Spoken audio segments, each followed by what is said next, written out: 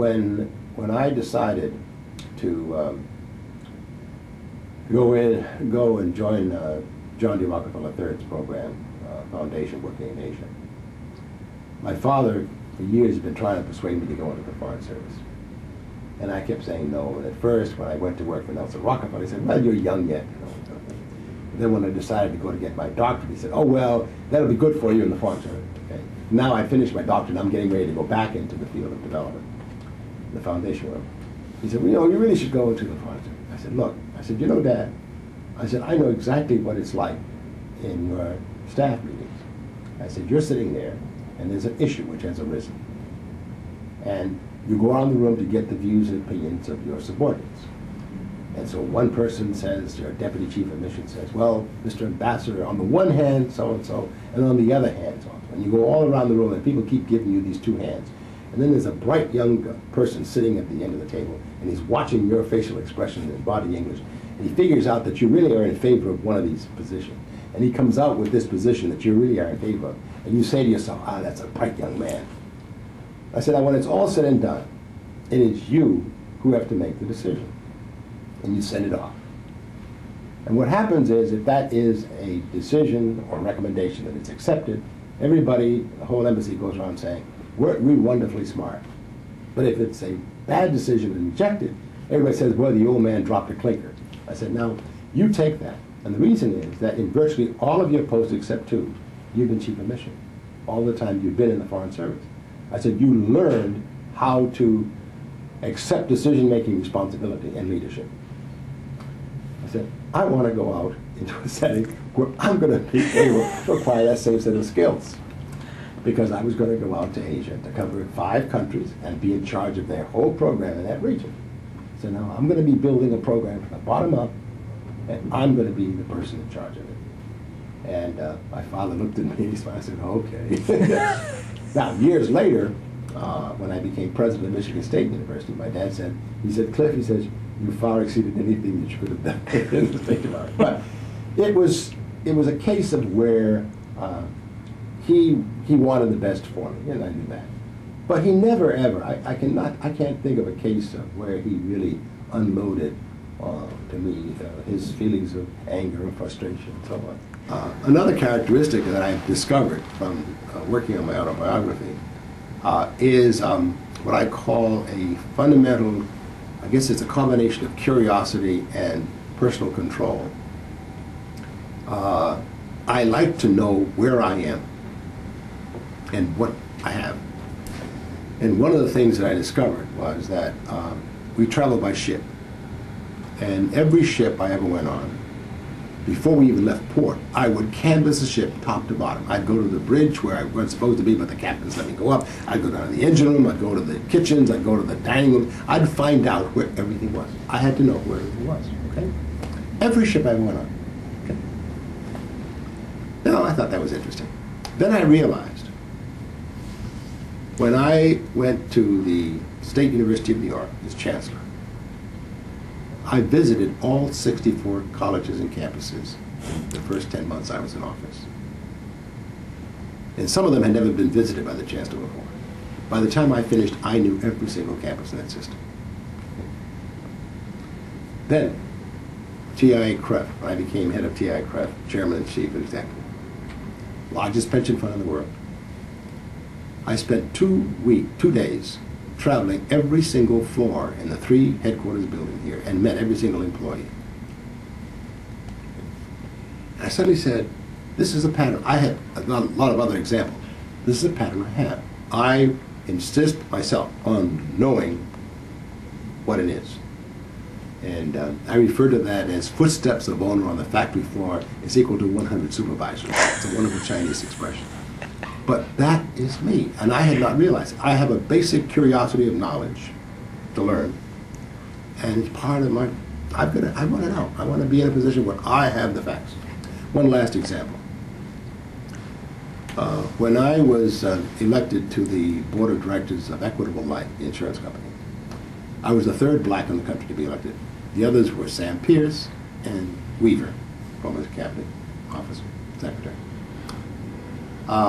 When I was asked, I said, okay, I will do this. I said, but I'm going to dedicate an entire week to come over to the offices here, and I want to meet with all of the vice president, division heads, anybody you think I should. And I want them to brief me on the company. So for an entire week, I'd start off in the morning, spend the whole day with different divisions in that company to learn about that company, those divisions and the activities of the company. When I finished, and I went to my first board meeting, the chairman of the board said to the other board members that, you know, Clif Wharton just went through this exercise, he said. And I have to tell you, he knows more about the country than anybody else in the world. No, I didn't find any, and I found very little in the way of schizophrenia there. Yeah. See, there were, in my class, there were 4 blacks. Now that's, you know, doubling of my father's 2 in Boston Law School. But, no, I had occasional incidents, but nothing major. It was not that. The experience of being at Harvard was the experience of being at Harvard. It was, I had a lot of fun. As I say, I was on the radio station. I was in track. And was doing extremely well in track until I pulled a muscle.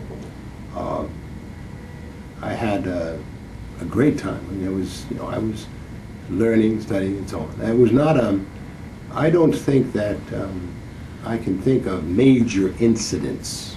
I mean, there were occasional ones, but nothing major. Did you date interracially? Yeah. And that was? Yeah, you know, it was. There were times when there might be some reaction, but it was not anything that I paid that much attention to. But I had a lot of most of my dates were black girls. I didn't, you know. But it was not it was a case of where you had friendships, you know, all sorts of things. I mean, now my roommates were black and Mexican, Spanish.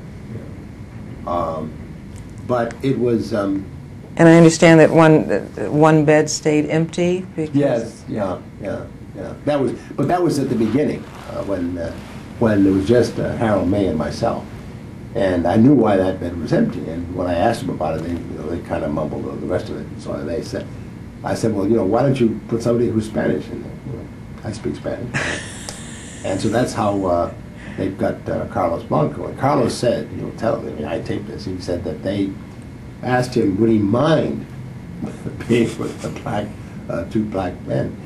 And he said, I would prefer it. Well, that's typical of Carlos. But no, but that was the kind of level at which those things happened.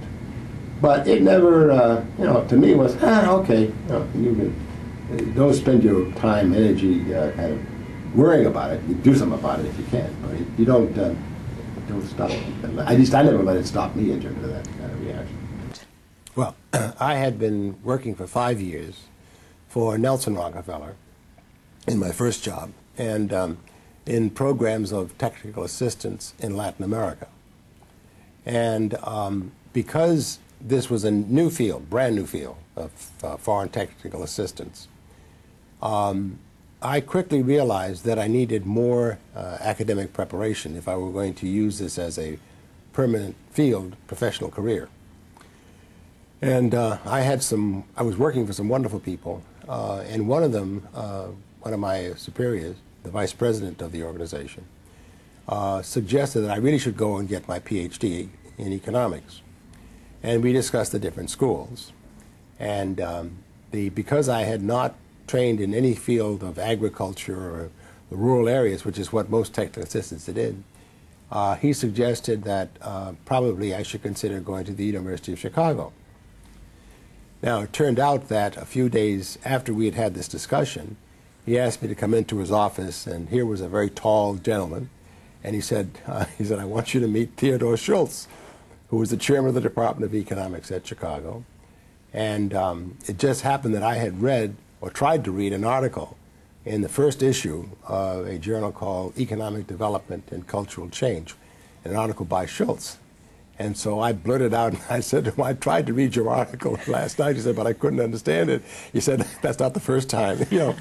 And wonderful man, wonderful man. And it turned out that he, Schultz, was about to head up a project to evaluate all U.S. technical assistance in Latin America under a Ford Foundation grant. And soon after that, he invited me to come to Chicago as his research assistant on this project, and I would have an income and be able to go to school and get my doctorate in economics. And he became my mentor and was my boss in this project. And because, of course, I had the years of experience, a few years in Latin America, working in Latin America for Nelson Rockefeller, and I was bilingual in Spanish, and this was my field. And so therefore I spent 4 years there working with him, and Dolores and I were there in Chicago together, struggling like all graduate students. Living on $15 a week in food for the three of us? You know, and, $15 a week? You know, and, but it was an incredible experience for both of us. And it gave me the base of preparation in economics, which I needed. Following that, I then came back to New York to work for John D. Rockefeller III in his program of development in Asia, which was agricultural development in Asia. And so then for the next 17 years, well, I guess 13 years, I was working for John D. III. And of those 13 years, were 6 of them, we spent living in Southeast Asia, where I headed up our program in Vietnam, Laos, Cambodia, Thailand, and Malaysia. But we were going back and forth to Asia during those periods here when we were living in New York City. As well. You were based mainly in Singapore and Kuala Lumpur. And Kuala Lumpur. Well, we traveled a lot. Clif traveled, and the foundation was very good about having spouses travel with the executive. So Dolores would go with me on trips, or if I were away and she were back at home in Singapore or Kuala Lumpur, if anyone came who was one of our fellows or grantees, she would know who they were. From other countries. From other countries. And I did a lot of it. Yeah. It was wonderful. Very good. And no, you're not exactly a farm guy. Oh, no. No. I mean, you're advising on Well, agrarian. let me It's explain. totally academic. Let me explain. I belong to a very distinct group, I frequently say, which is the CBCBCREA. And that's the City-Born, City-Bred, City-Raised Agricultural Economics Association. And in order to be a member of this group, this very elite group, you must never have been born on a farm, raised on a farm, or studied agriculture, but you're an agricultural economist. Now, the reason that this is an inside joke for a few of us is that Theodore Schultz is an agricultural economist. And because I was studying with him, he was my mentor, I took 2 courses from him and one from another one of his colleagues in agricultural economics. But all the other courses I took were traditional economics in micro, macro, money and banking, etc. But in the discipline, because I worked on the problems of economic and agricultural development, and because I trained particularly with Theodore Schultz, I'm known as an agricultural economist. And so a great deal, not all, of my work is in the field of agriculture or agricultural economics. So my book is on subsistence, agriculture, and economic development. But I did do a lot of research and publications on international trade.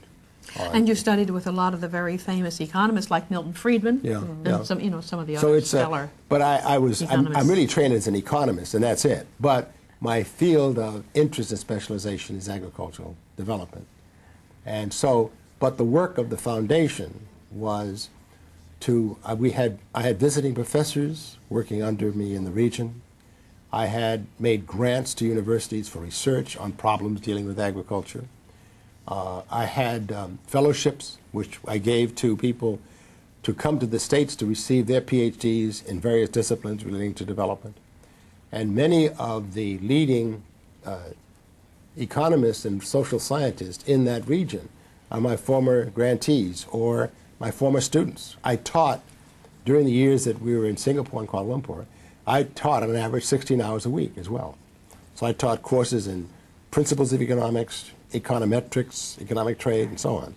But many of those students in my classes are leaders in the region today, or were people that I gave fellowships to come and study. For example, President Lee, Taiwan. President T.H. Lee of Taiwan, okay? He received a fellowship from my organization to go to Cornell. And I've known him since he was at Cornell. Now, what was it like raising, what, you had 2 young children at that Yes, Clifton was 5, you're 6 when we went out. And he'd been born in New York.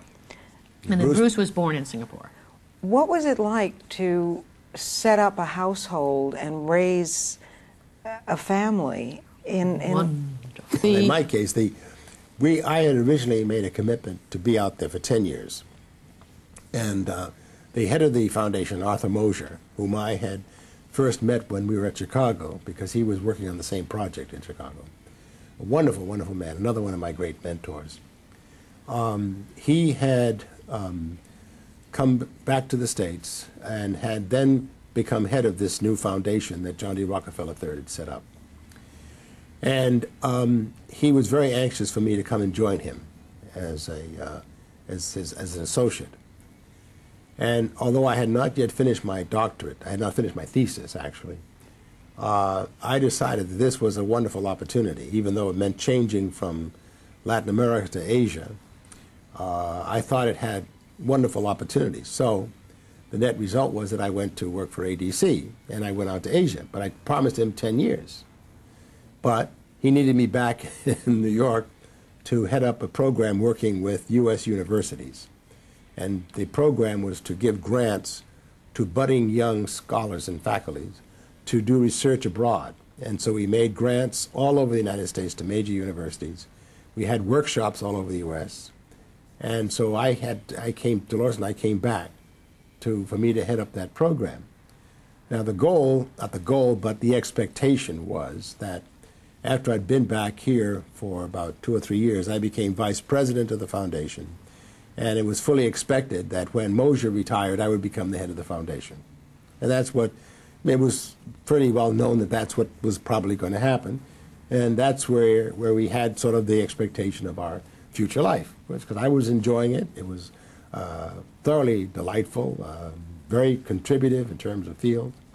As a matter of fact, at that point, I was doing 2 major, in addition to the research project grants, I was also exploring the possibilities of setting up an institute on poverty, to do work on poverty, and another was to duplicate the program we had in Asia in Africa. And I made 2 or 3 visits to Africa exploring the possibilities for that. And it was at that point that Michigan State interrupted it. Was it when you were living in Asia, how much, what years were those that you were living in? We went out in 58. Yeah.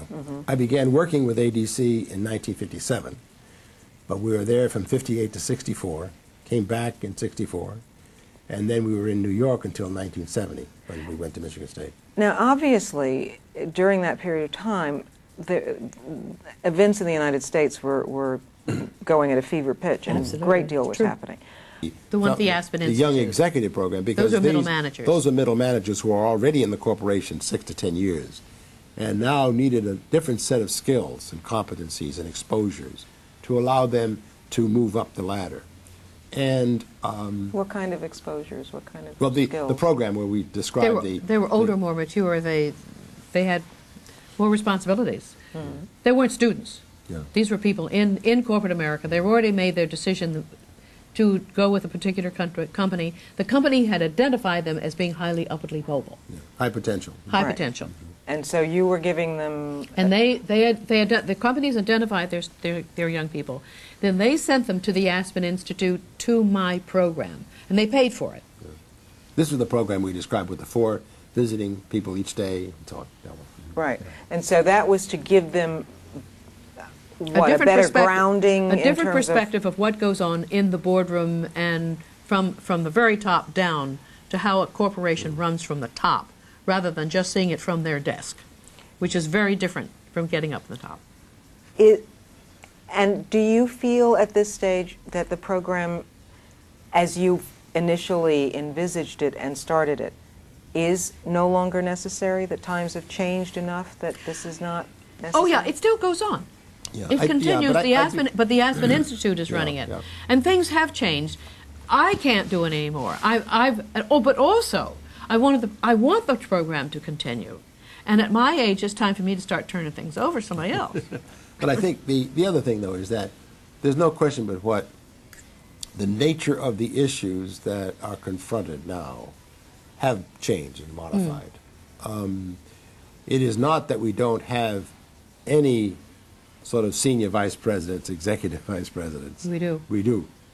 And now the nature of this question about upward mobility is modified. It's not quite the same. It's not that they're being blocked. It's what are the other skills that are needed to get up there?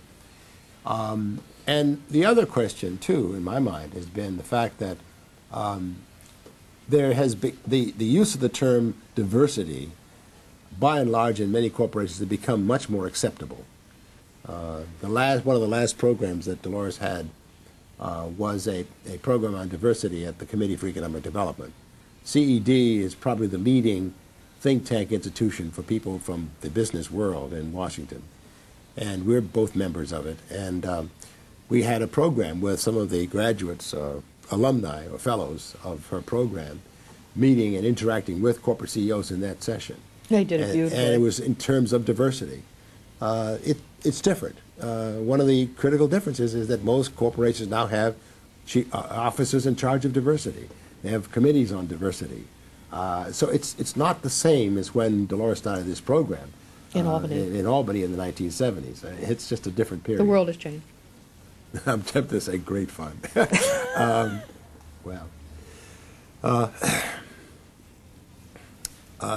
First of all, I'm a policyholder. I have been since 1956.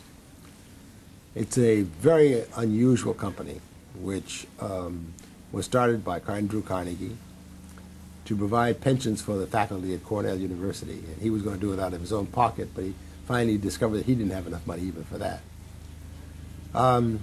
It developed some very unique characteristics at the time. Portability. You could take your pension money with you when you went from one university to another. It developed a system whereby at that time you put your money in and then you took it out as an annuity, gave you a high level of security. The company did all the investing, etc. By the time I came along, the company was in serious trouble. Mutual funds were salivating at the prospect of trying to get money out of TIA-CREF, but the policyholders could not take their money out.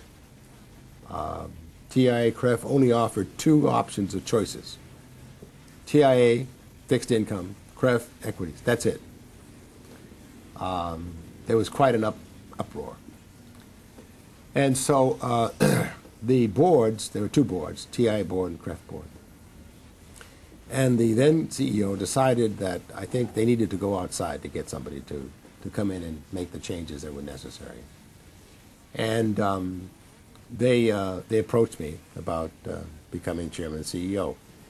I won't go through all the details of it, but suffice it to say that as oftentimes happens, one of the key people in this was Andy Brimmer, who was on the board of TIA-CREF.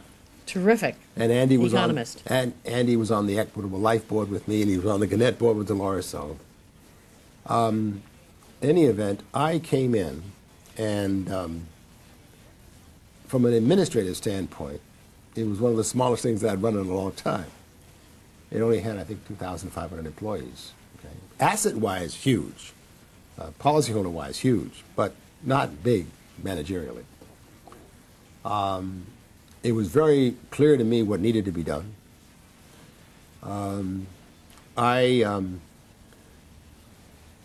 I brought in and did a complete restructuring of the organization, top to bottom, changed the management structure.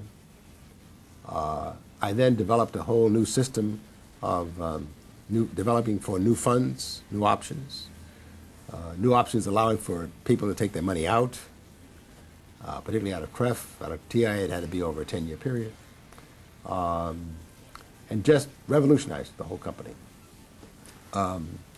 And you doubled the assets. yeah. But it was the fun part of it for me was that here I'd been on corporate boards since 1969. And I'd been on 10, 12 major corporate boards. And I knew what it was involved. I'd been on an insurance company board, which is what TIA legally is. I had watched CEOs, selected CEOs. I knew, what made them good or bad or what was involved.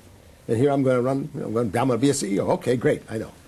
And the company desperately needed to be changed. I mean, it was just, they knew it, but they didn't quite know how to do it. I knew how to do it, so bingo, I got them moving. And once I got it going, I mean, it took off like a skyrocket.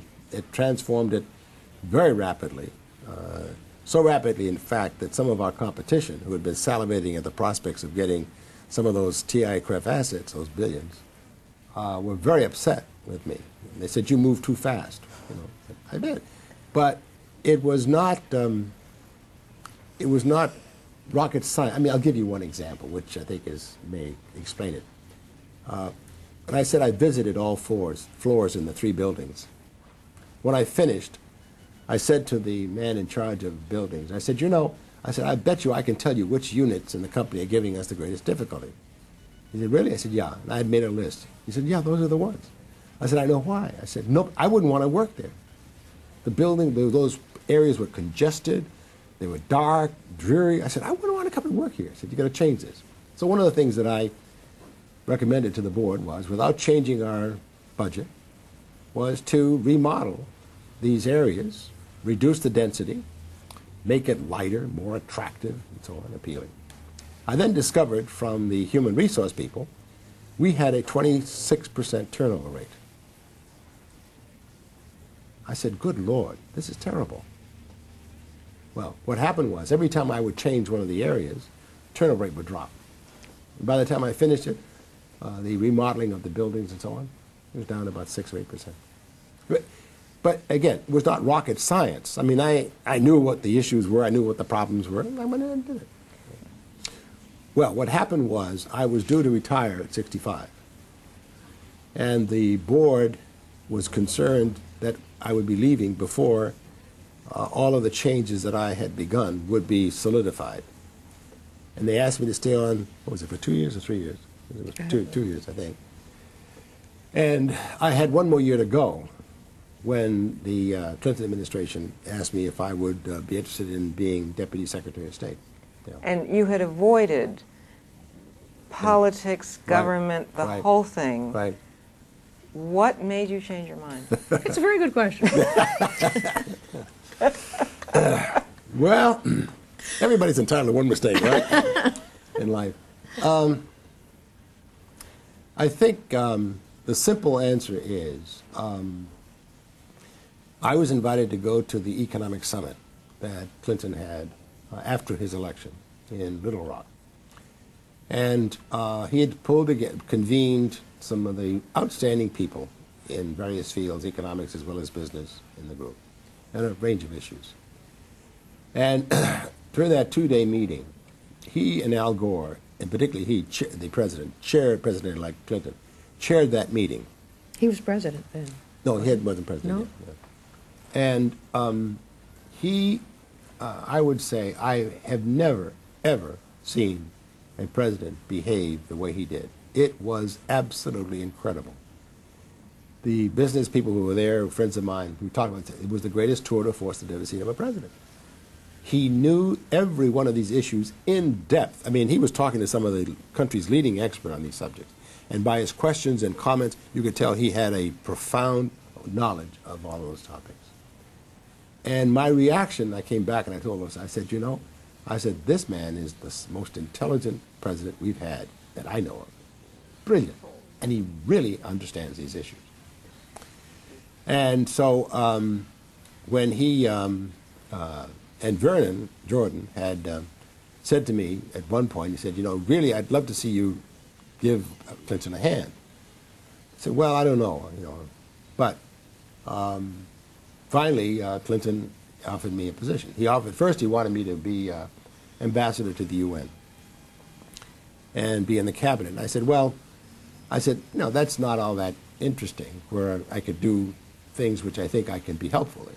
Because my whole objective was to be helpful. I mean, I didn't need the job, I didn't need the reputation or anything. It was just I wanted to be helpful. So then he came along and he said, well, how about being Deputy Secretary of State, which is the number 2 position? And usually that position is one where you're in charge of administration, the running of the department, the huge budget of the foreign budget of the government, and so on. I said, well, that is one where I can perhaps be helpful. And then they also were interested in my reorganizing foreign assistance, USAID. Again, that's in my old field, so okay, I can be helpful in that regard. So I accepted. And that's what I was doing. I was working on that. And then I would pinch hit for Christopher when he was out of the country doing the ceremonial sorts of things. But I was not at all very heavily involved in foreign policy. They didn't call on me for foreign policy issues. Okay. But then... Did you find that odd? Yes, at times. But, you know, there's a division of labor in any organization. If they had... I mean, I volunteered a couple of times, certain things. Didn't pay any attention. Okay, well, you know, that's not what I'm been asked to do, so I'm going to do what I've been asked to do, which is what I was doing.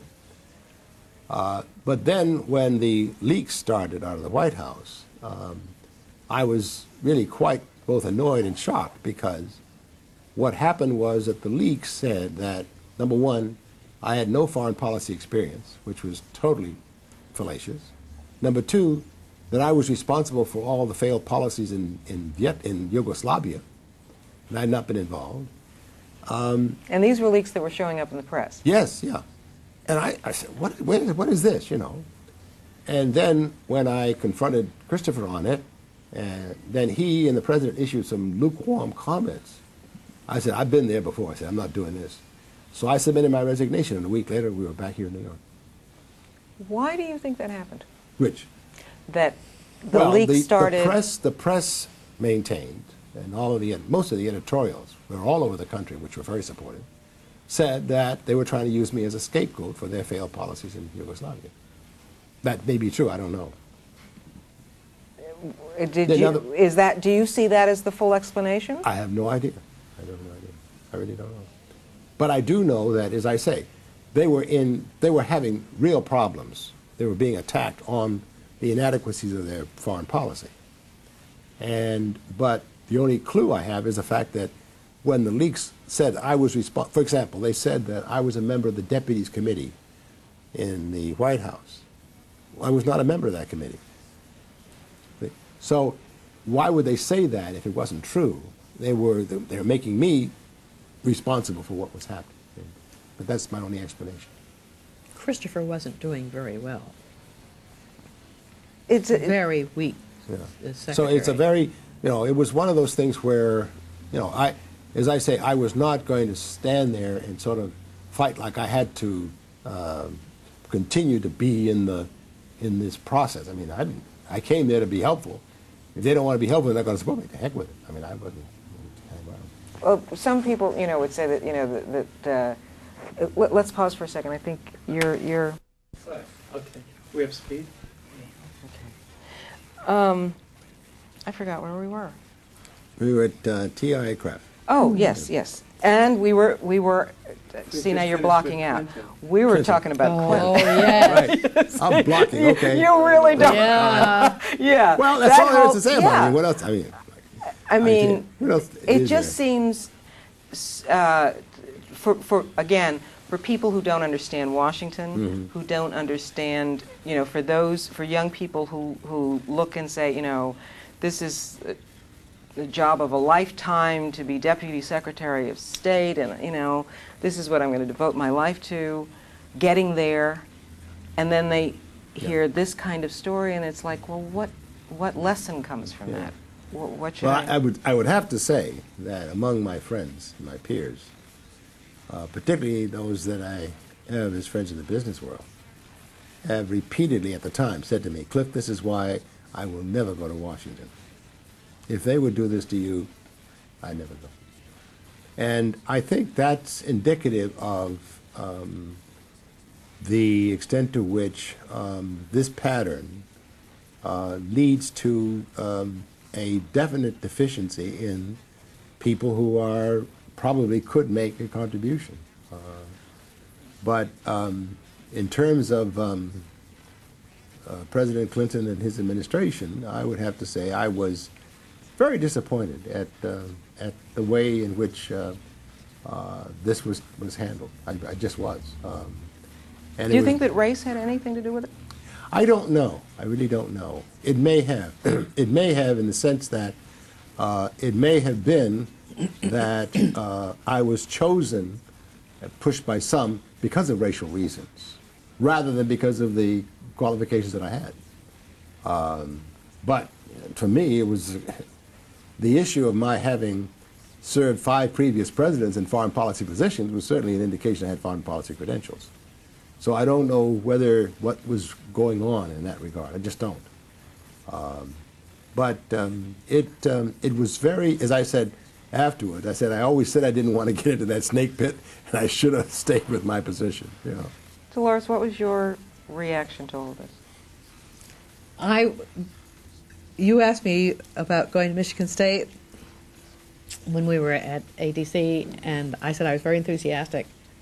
And I said, well, there was one thing that there was one phase in which I was not enthusiastic, and this was it. I did not want him to go. Why not? I love politics. I think it's a blast, and I love talking about politics. But I interacted, on my boards, I interacted with a lot of politicians who were serving on the boards. This is a group they take on boards. I got to know them. I got to know their style. I got to know the clubbiness. I got to know who's in, who's out, how they think. It's an industry. There was a time I thought that you get any good, smart American, they ought to be able to step in there and do the job. It's too inbred. It's like saying any good, intelligent person can go and do brain surgery. It doesn't. Now they need some help. Oh God, don't they really need some help? But there are intricacies in there. And I think you have to be in it and brought up in it. You have to have the long time experience in it. You have to know hundreds and hundreds of people in it.